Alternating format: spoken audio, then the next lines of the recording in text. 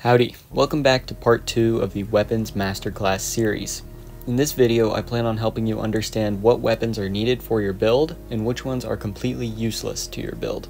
If you missed part 1, which broke down each weapon class for you, it will be linked in the description along with a spreadsheet that covers all that info if you feel like skipping the video. The point of this series is to teach newer and more casual players how to build on their own and understand how weapons can work together with their build. The first thing I want to talk about when it comes to weapons interacting with builds is how some builds can change the class of a weapon. The two examples of this I wanted to share are the Stasis Titan build you're seeing in the background along with Lucky Pants Hunter. The Stasis Titan build is interesting because it can take a weapon that is considered horrible, like this pulse rifle I got from Pantheon, and change it into a utility weapon. How? Let me break it down. Starting from the top. The main purpose of the build is to create and destroy a bunch of stasis crystals that clear adds. This means you don't need an ad clear weapon, and since the nature of the build is close range, you won't be needing a plink plonk weapon either. Now that we have crossed out 2 weapon classes to run in our build, what should we pick out of the remaining 4? A major melting weapon should be a solid option, and a boss DPS weapon is probably good as well, since the stasis crystal spam doesn't exactly cover those 2. Now this is where the options get a little interesting. Since Stasis has a fragment called Whisper of Rending that states, primary ammo weapons do increased damage to stasis crystals and frozen targets. Now if you've been paying any attention to this section, you'd know that this build we're making creates a lot of stasis crystals, so this fragment will prove useful. Normally primary ammo weapons fall into ad clear, or niche, or plink plonk weapon categories, with a few exceptions of course, but now we can put a primary into a heavy utility role. Pushing further into this, you could find it more useful to run a primary with higher ammo and a fast fire rate to provide maximum uptime to shatter the stasis crystals.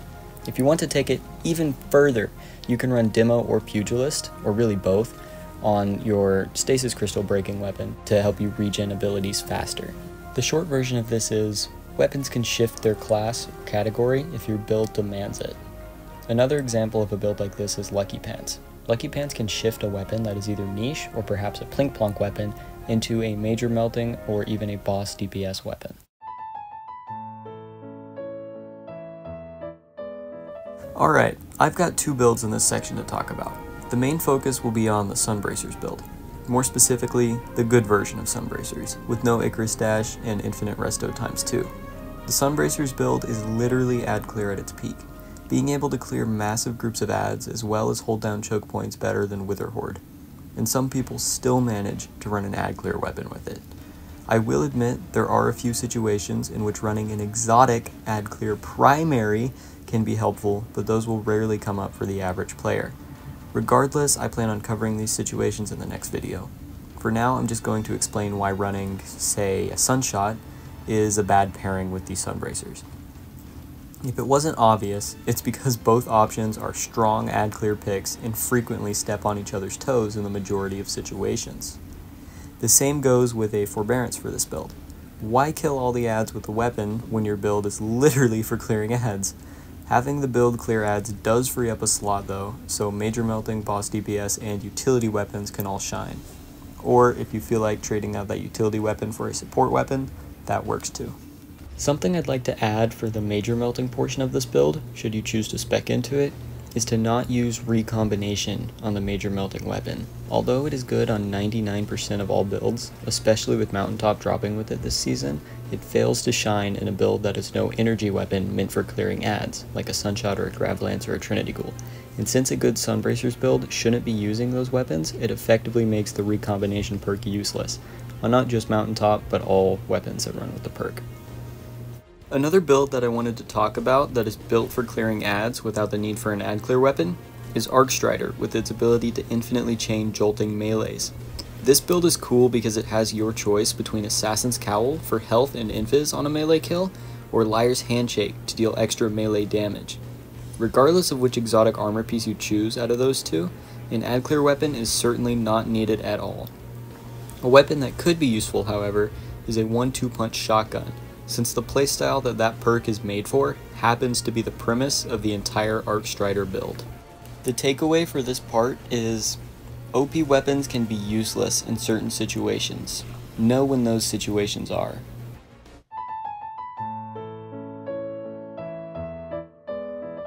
Every time I load into the tower, I like to go down the list of people in the tower with me and inspect their loadouts. Nearly every time I do this, there is always the same lineup.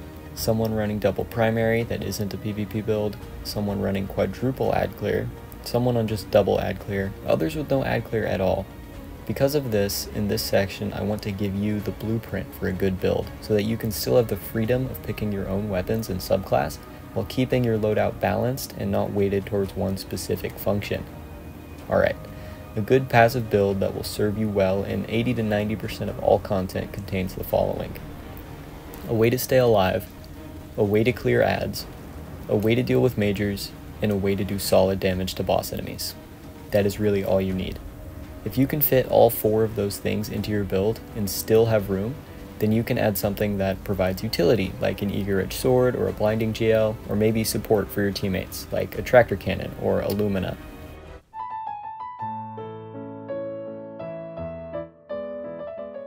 This section sort of builds off the same philosophy as part 2, albeit with a few changes. Let's say in this example that you have 2 weapons equipped, a pulse rifle in the kinetic slot with shoot to loot, and a trace rifle in the energy slot, also with shoot to loot. I'm sure you can see where I'm going with this. Sometimes more is not better. Another example that I see from time to time is people putting really good damage perks on bad weapons for that perk. Every once in a while I'll inspect someone and I'll see them running an SMG with bait and switch, or a GL or rocket with incandescent, and I'll just die a little inside. If you would like me to, I suppose I could make a video classifying perks and sectioning them off like I did for weapons last video, if that would prove helpful. But I mean, dude, really? Bait and switch on a primary weapon? You do realize this means you have to use your heavy weapon to proc it. Another example of this I wanted to share comes from a commenter on the last video who said, "Actually a useful and compact and impactful video for my friend who thinks recon plus redirection commemoration is good for DPS." So much is wrong with using that machine gun for DPS, starting with the fact that it's a machine gun, and even if you had redirection at max stacks, that's only 4 shots of bonus damage. Unless the perk works differently on a machine gun, I've never tried because it's never come to mind, so I don't really know. Anyways, the takeaway for this section is, please realize that some perks aren't meant for some weapons. If you are unsure what the perk is good for, ask a friend or the internet for advice. That's all the advice I could come up with for this topic, but if I missed something or you were curious about something and I failed to mention it, please let me know in the comments. I read them all and will reply to any questions you may have. Next video, I plan on teaching you how to build for any activity, going through stuff like how class comfortability needs to be worked into team composition, and how to build around champions. All that being said, thank you for watching, and stay tuned for the next video.